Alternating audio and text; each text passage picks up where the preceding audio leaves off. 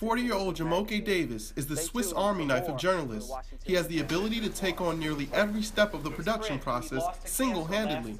While I think of myself as like a 5-2 player, because I can produce, direct, write, be on camera, edit, I never had that one track where I said, I'm going to be great at this. What may be Davis's greatest strength is drawing from his experience in different areas to manage Monumental Network as the director of network productions. Jumoke's diverse background in production allows him to see production at all angles, and he helps out the different people in their position. Davis oversees the direction of a network that covers sports in Washington, while also having the time to work hands-on with the content.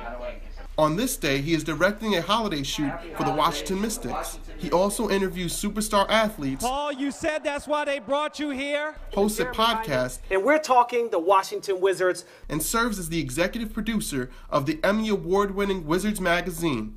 The DC native had a unique start to his career, beginning as a 14-year-old reporter covering the Seoul Olympics. Him at 14 to just come out and be on the scene and do well, not just participate, but do well, that's amazing to me.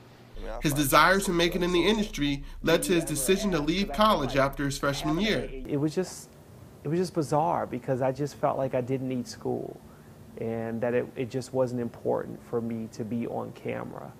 After working a variety of roles behind the camera, Davis earned his degree at the University of Pittsburgh. I had a couple of different paths that I went on to get to where I am today, but I'm pretty happy with what I've accomplished.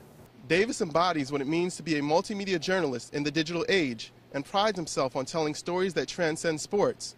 From Verizon Center for Howard University News Service, I'm Jourdan Henry.